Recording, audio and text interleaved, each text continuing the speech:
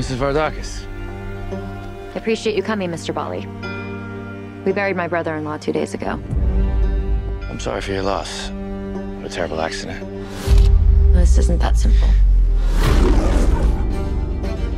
I need the best investigator. I can't trust the local police. Why is that? My husband's family owns them.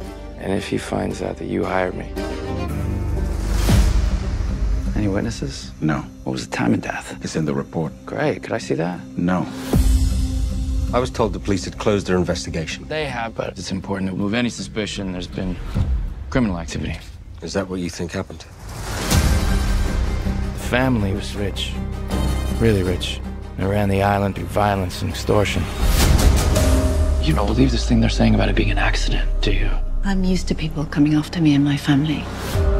Why did you really come here, Nick? It was complicated, but it was love. Everybody is jealous of somebody. Get off my boat before I throw you off. Was that a confession? The key to most murder cases is the motive.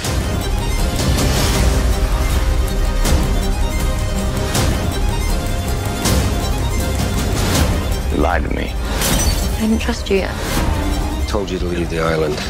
I figured it out. What is he talking about? This is a mistake. You have to go.